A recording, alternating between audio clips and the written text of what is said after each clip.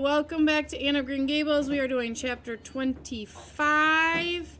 Gonna tell you right now, we have some gentlemen fixing something. So if you hear banging and booming, it's in the hallway. We've got the door shut. Alright, so this chapter is called Matthew Insists on Puffed Sleeves. First word is a boot jack. Boot jack is a device used for pulling off boots.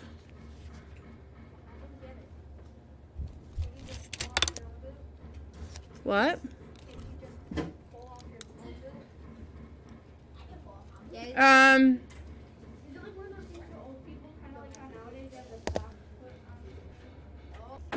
So boot jack is a device used for pulling off boots. Be taken to cause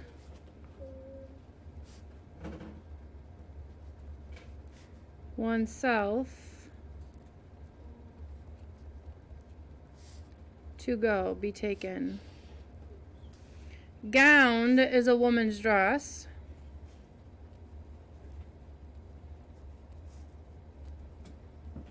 Oh, I've heard of this. Trifling is lacking in significance. What is insignificant? Wait, is this like intelligence? No, significance. Or solid worth.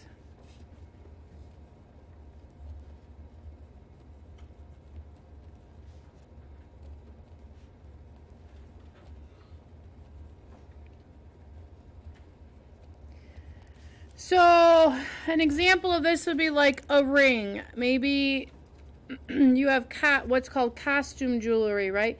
So maybe you have a ring that doesn't have a real gem in it, which would be different than your mom's diamond ring for her wedding band.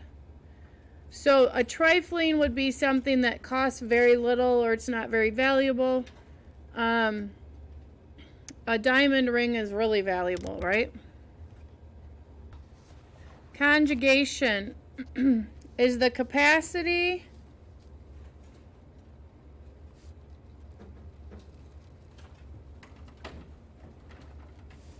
to think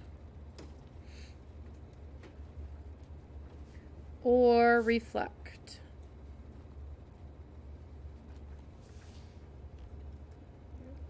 Ingratingly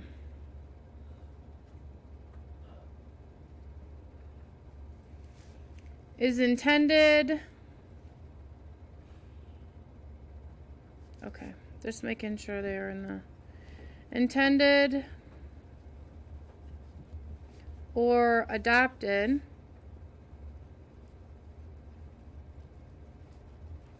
in order to gain favor, flattering,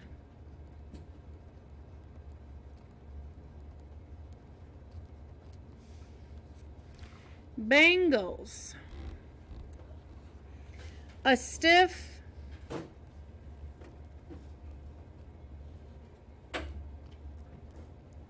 usually ornamental, bracelet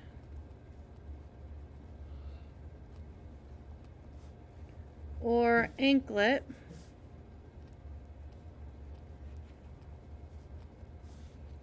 slipped or collapsed on.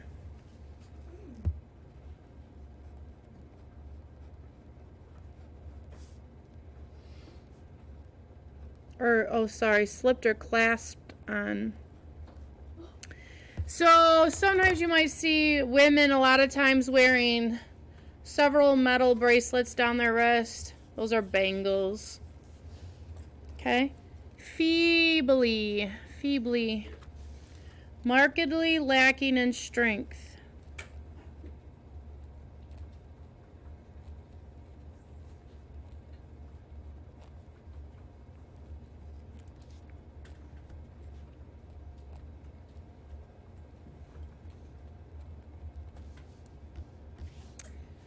Vain as a peacock. We are going to try to solve that together.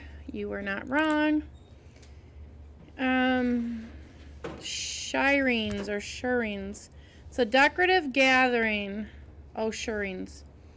A decorative gathering.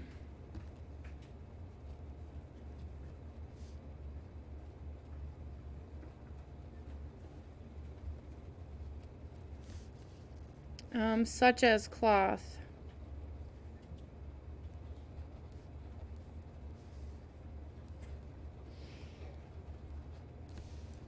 Ulster is a long, loose overcoat of Irish origin, made of heavy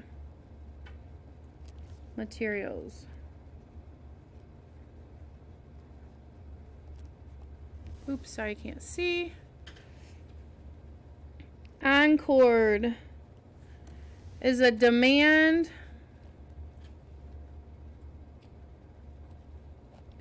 for repetition, repeat, or reappearance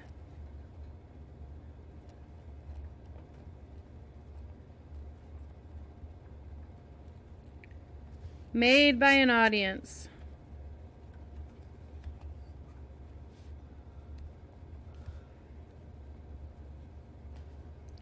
So in other words, if you go to like choir, if you go to like if you go to a concert and everybody stands up and screams and claps at the end, and they won't stop until someone says, and they won't stop until the person comes back out and sings another song, that's an encore. It's a demand for repetition or reappearance made by an audience. A lot of times they demand you say another something or do another something.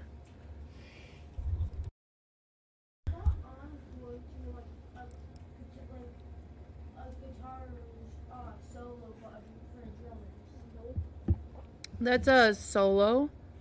Encore means do it again.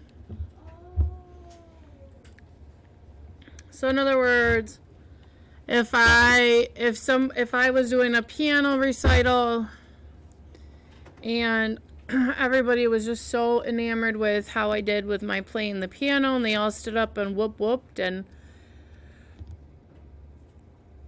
said encore, encore, then I would need to have another musical piece to play. Encore. Do it again. Alright, so you are on page 192. Matthew insists on puff sleeves. And again, this is so good. Just so good. I don't know. There's so much. The problem with this particular book by Ellen Montgomery, and she has other ones in the... She has other ones, other books you can read. The problem with it is she's just such a good writer, right? And you just want to keep on reading, and it's like, this chapter is so good, and then I say it the next time. This is so good, and then I say it the next time. Matthew insists on puff sleeves. Matthew was having a bad 10 minutes of it. He had come into the kitchen in the twilight of a cold, gray December evening and had sat down in the wood box corner to take off his heavy boots, unconscious of the fact that Anne and a bevy, so a group of her schoolmates, were having a practice of the Fairy Queen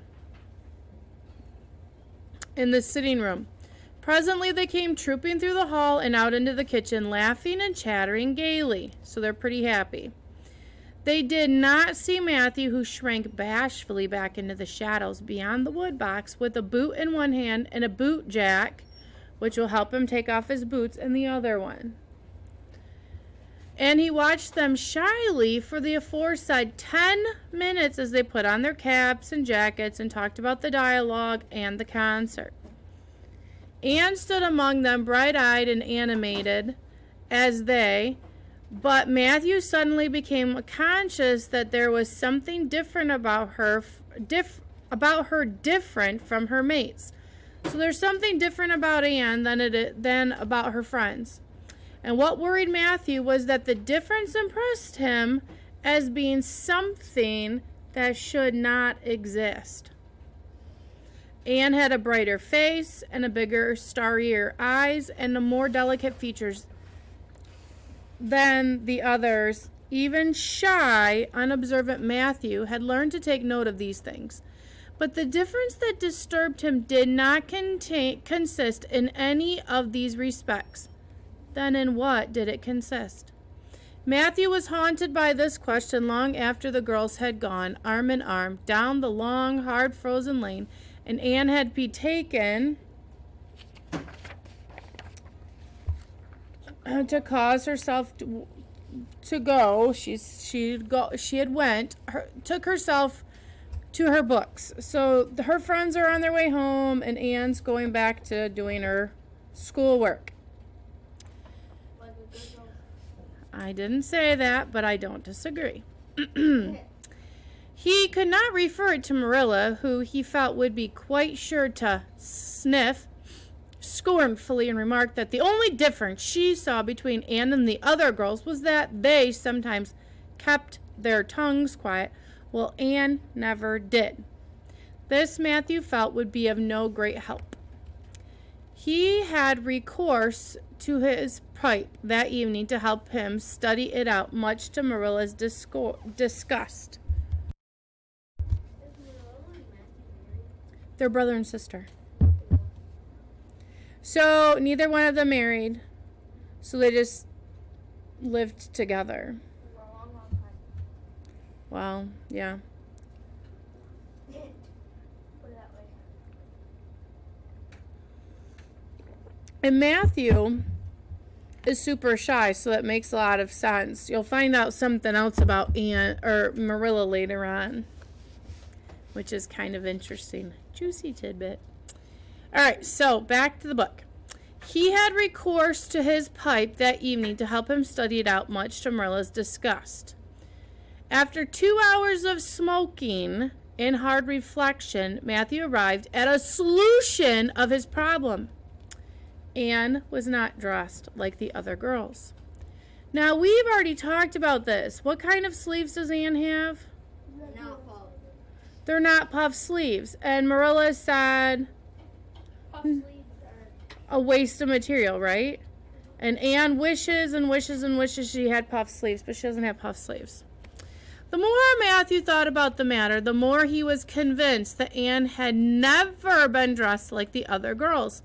Never since she had come to Green Gables. Marilla kept her clothed in plain, dark dresses, all made from the same unvarying pattern. If Matthew knew there was such a thing as fashion in dress, it was as much as he did. But he was quite sure that Anne's sleeves did not look at all like the sleeves the other girls wore.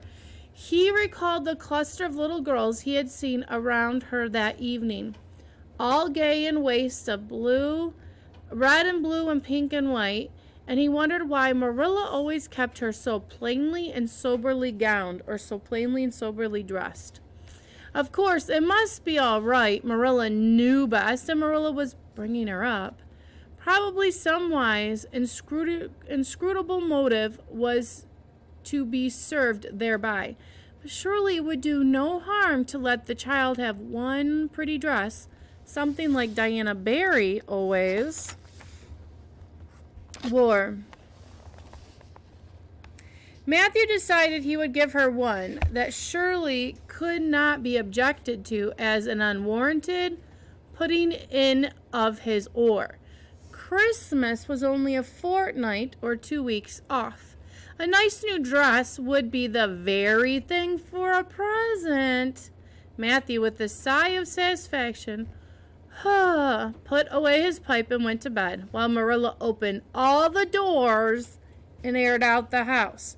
2 weeks from now is Christmas. How cold is it? How cold do you think it probably is in Canada? Pretty cold. And she opens all the windows up to get the smoke out of the house.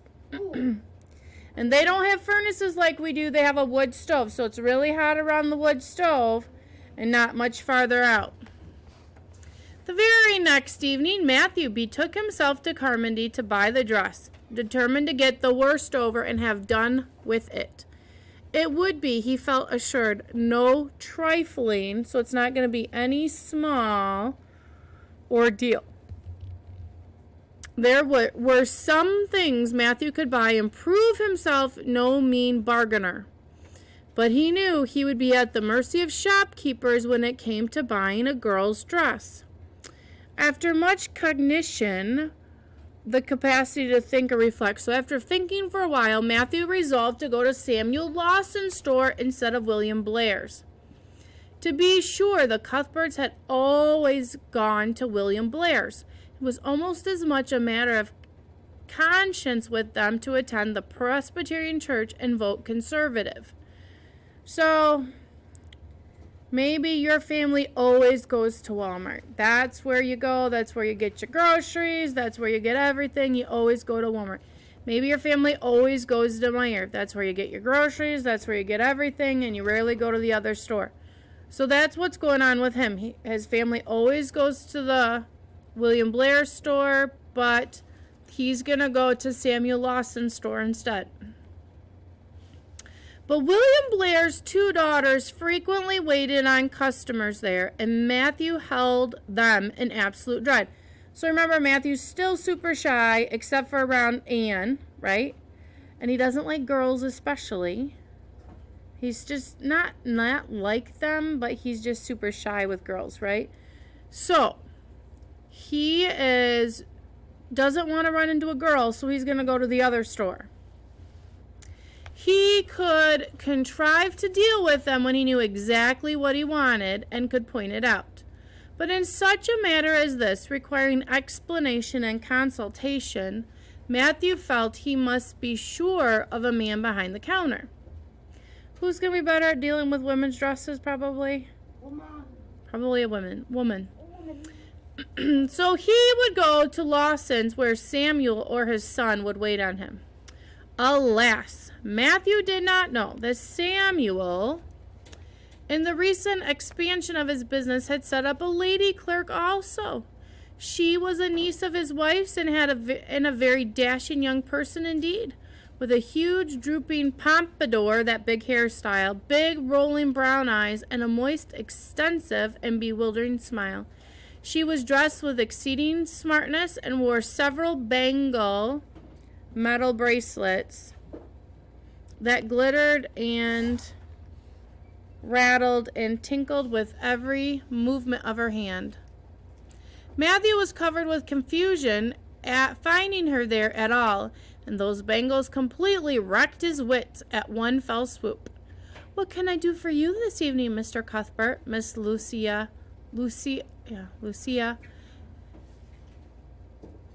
Harrison inquired briskly and ingratiatingly, intended or adapted in order to gain favor. So she's trying to flatter him. Tapped the counter with both hands. Have you any well now, say any garden rakes? Stammered Matthew. Miss Harrison looked somewhat surprised, as she might, to hear a man inquiring for garden rakes in the middle of December. "I believe we have 1 or 2 left over," she said, "but they're upstairs in the lumber room. I'll go and see." During her absence, Matthew collected his scattered sense for another effort. When Miss Harrison returned with the rake and cheerfully inquired, "Anything else tonight, Mr. Cuthbert?" Matthew took his courage in both hands and replied, "Well, now, since you suggested it, I might as well look at buy some hayseed." Miss Harris had heard Matthew Cuthbert called odd. She now concluded that he was entirely crazy. "We only keep hayseed in the spring," she explained loftily. "We've none on hand just now." "Oh, certainly. Just as you say," stammered unhappy Matthew, seizing the rake and making for the door. At the threshold, he recollected that he had not paid for it, and he turned miserably back. While Miss Harris was counting out his change, he rallied his powers for a final, desperate attempt. "Well, now, if it isn't too much trouble, I might as well, that is, I'd like to look at some sugar."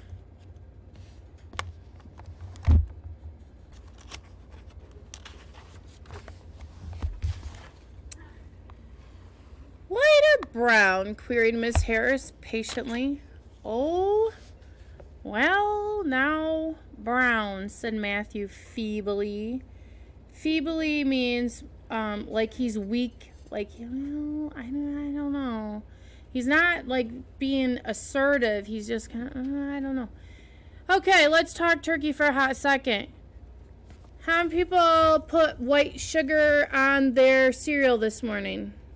Did anybody use any regular sugar, the white sugar? Anybody use white sugar on cereal or something this morning? Anybody use brown sugar on their cereal this morning?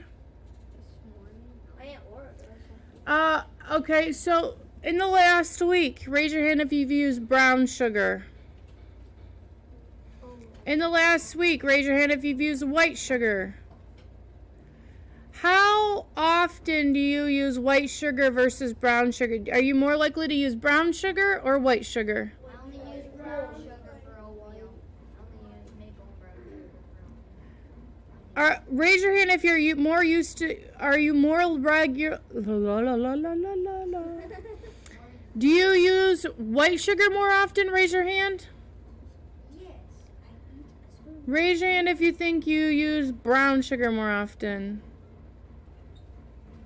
So the majority of the cookie recipes always call for white sugar. Some of my cookie recipes calls for brown sugar, but just about everything calls for white sugar. And if it does call for brown sugar, usually calls for brown and white sugar for cookie recipes. So most of my recipes, if you're supposed to add sugar in, it's white sugar. It's rarely brown sugar. And if it is brown sugar, it also calls for white sugar as well. Okay? Normally use powdered sugar. Well, we're not talking powdered sugar, but thank you for letting me know.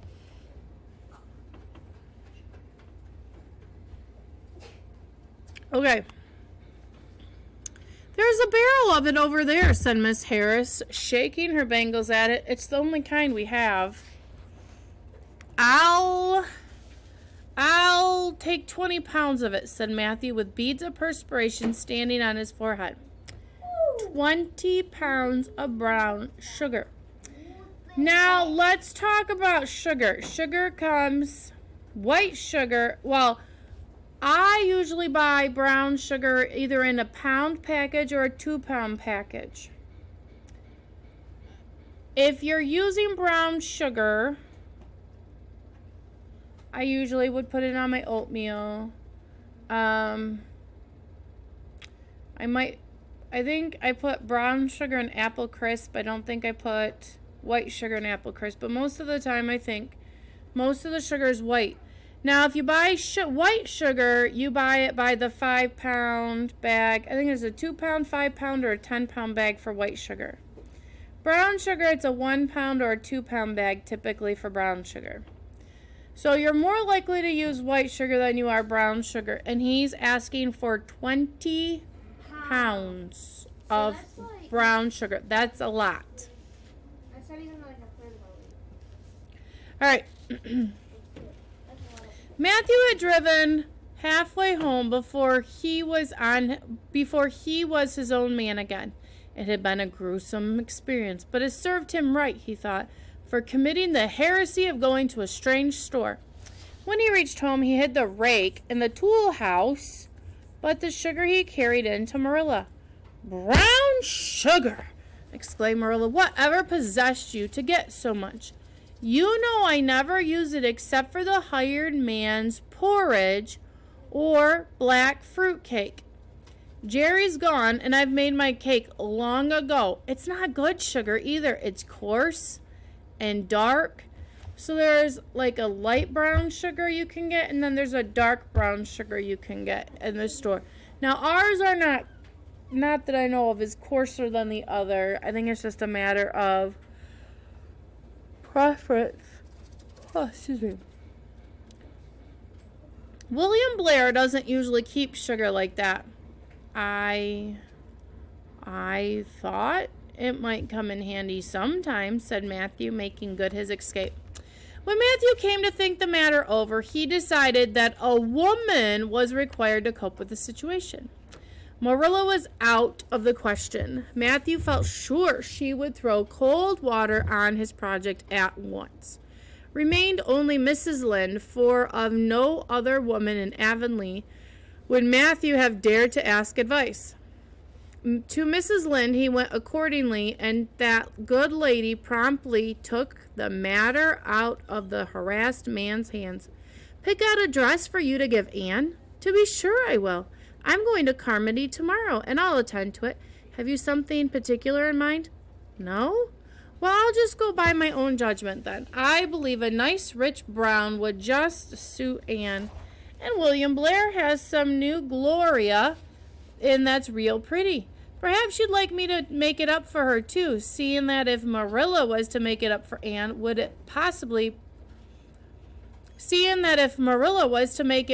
would probably get wind of it before the time and spoil the surprise." "Well, I'll do it." "No, it isn't a mite of trouble. I like sewing. I'll make it to fit my niece Jenny Gillis, for she and Anne are as like as two peas as far as figure goes." "Well, now I'm much obliged," said Matthew, and I don't know, but I think they make sleeves different nowadays to what they used to be.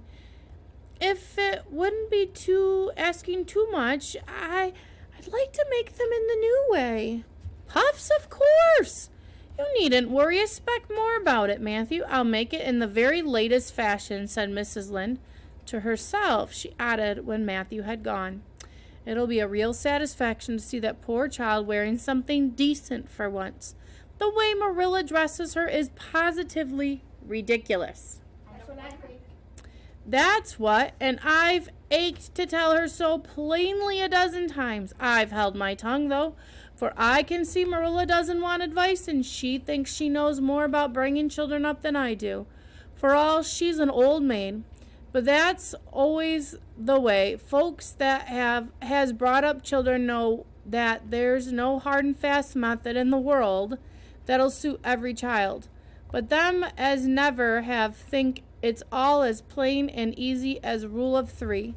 Just set your 3 terms down so fashion and the sum'll work out correct. But flesh and blood don't come under the head of arithmetic, and that's where Marilla Cuthbert makes her mistake. I suppose she's trying to cultivate a spirit of humility in Anne by dressing her as she does. But it's more likely to cultivate envy and discontent. I'm sure the child must feel the difference between her clothes and other girls'. But to think of Matthew taking notice of it. That man is waking up after being asleep for over 60 years. Marilla knew all the following fortnight that Matthew had something on his mind, but what it was she could not guess. Until Christmas Eve, when Mrs. Lynde brought up the new dress. Marilla behaved pretty well on the whole, although it is very likely she distrusted Mrs. Lynde's diplomatic explanation that she had made the dress because Matthew was afraid Anne would find out about it too soon if Marilla made it. So this is what Matthew has been looking so mysterious over and grinning about to himself for 2 weeks, is it? She said a little stiffly but tolerantly. I knew he was up to some foolishness. Well, I must say I don't think Anne needed any more dresses. I made her 3 good, warm, serviceable ones this fall, and anything more is sheer extravagance. There's enough material in those sleeves alone to make a waist. And the waist, wasn't that like the top part of the dress, I think?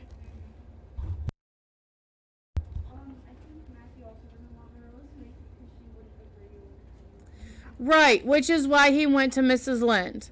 And he asked Mrs. Lynde. And Mrs. Lynde was the one that came up with the cover of having, well, he asked Mrs. Lynde so that Marilla didn't make it and Anne find out about it. But Matthew knew if Marilla would have done it, Marilla, first of all, probably wouldn't have done it because she said she had enough. And second of all, she wouldn't have made it in the latest style. I declare there is. You'll pamper Anne's vanity, Matthew. She's as vain as a peacock now. What do you think vain as a peacock means? Like maybe happy. Well, vain is not happy. What does vain mean? I don't know.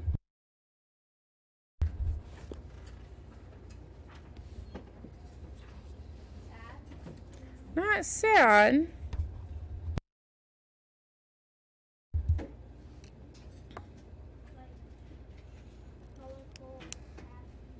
So I like what you're thinking. You're thinking of a peacock. So when a male peacock finds a female peacock he wants, he let like all of his feathers get out, he puffs up and he's like, look at me, I'm Mr. Beautiful, and don't you want to have a peacock baby with me? That's what he does, right? So vain as a peacock means excessively proud.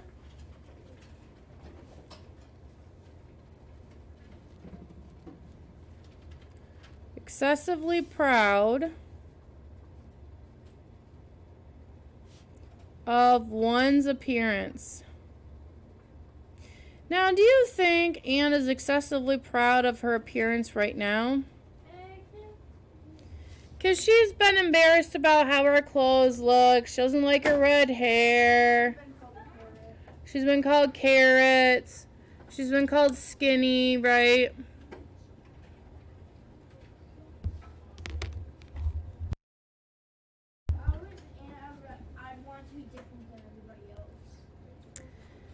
You know, I think being different is hard. I think being different is hard. I think sometimes in some people it's easier for them to be different than other people, but I think being different is hard. Because I think human nature, we just want to kind of be like everybody else, and we kind of just want to fit in, and we kind of just want to go with the flow, and we really don't necessarily want to stand out unless it's for something good. And I think it's really difficult when you're different than everybody else.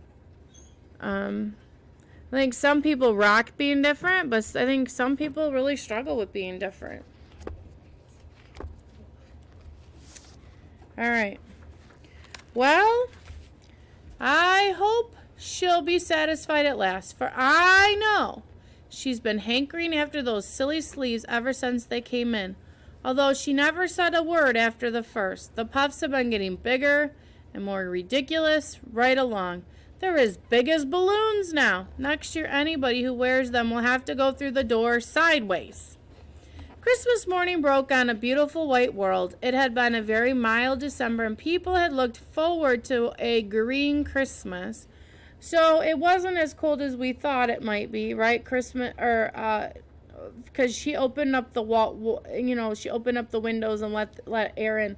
So they were looking forward to a green Christmas, but it's not a green Christmas. Just enough snow fell softly in the night to transfigure Avonlea. Anne peeped out from her frosted gable window with delighted eyes. The firs in the haunted woods were all feathery and wonderful. The birches and wild cherry trees were outlined in pearl, and the plowed fields were stretches of snowy dimples, and there was a crisp tang in the air that was glorious. Anne ran downstairs, singing until her voice re-echoed through the Green Gables. Merry Christmas, Marilla! Merry Christmas, Matthew! Isn't it a lovely Christmas? I'm so glad it's white. Any other kind of Christmases doesn't seem real, does it? I don't like green Christmases. They're not green. They're nasty, faded browns and grays. What makes people call them green? Why, Matthew, is that for me? Oh, Matthew. Matthew had sheepishly unfolded the dress from its paper swathing and held it out with a deprecatory glance at Marilla, who feigned to be contemptuously filling the teapot, but nevertheless watched the scene out of the corner of her eye with a rather interested air. Anne took the dress and looked at it in reverent silence. Oh, how pretty it was! A lovely, soft brown gloria with all the gloss of a skirt with dainty frills and shirrings. They're gathers. It's kind of like ruffles you put on a dress. Yeah, so it's like decorative. A waist elaborately pin-tucked in the most fashionable way, with little ruffle of flimsy lace at the neck. But the sleeves, they were the crowning glory. Long elbow cuffs, and above them 2 beautiful puffs, divided by rows of shirring and bows of brown silk ribbon. That's a Christmas present for you, Anne. Oh, that's a Christmas present for you, Anne, said Matthew shyly. Why, Anne, don't you like it? Well now? For Anne's eyes had suddenly filled with tears. Like it? Oh, Matthew! She laid the dress over a chair, clasped her hands. Matthew, it's perfectly exquisite. Oh, I can never thank you enough. Look at those sleeves. Oh, it seems to me this must be a happy dream.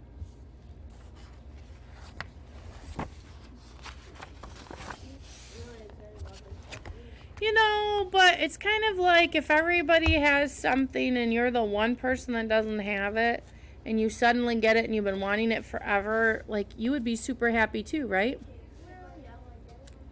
Well, let us have breakfast, interrupted Marilla. I must say, Anne, I don't think you needed the dress, but since Matthew has got it for you, see that you take good care of it. There's a hair ribbon Mrs. Lynde left for you. It's brown to match the dress. Come now, sit in. I don't see how I'm going to eat breakfast, said Anne rapturously. Breakfast seems so commonplace at such an exciting moment. I'd rather feast my eyes on that dress.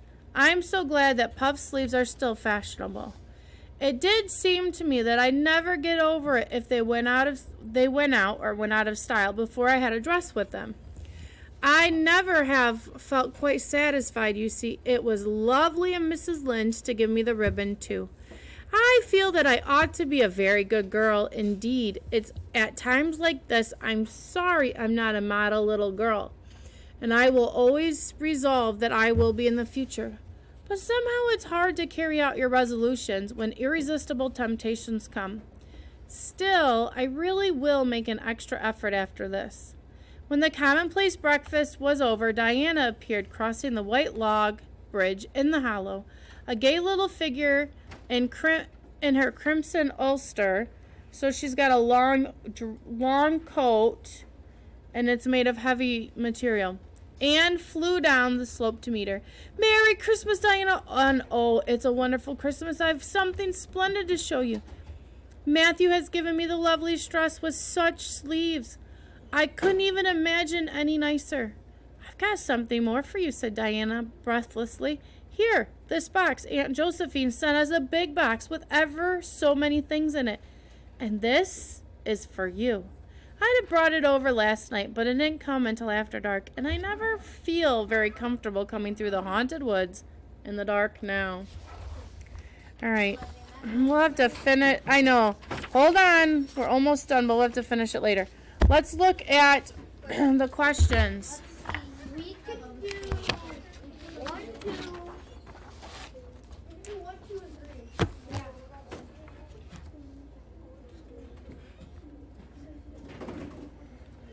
Okay, 1, 2, and 3 it is.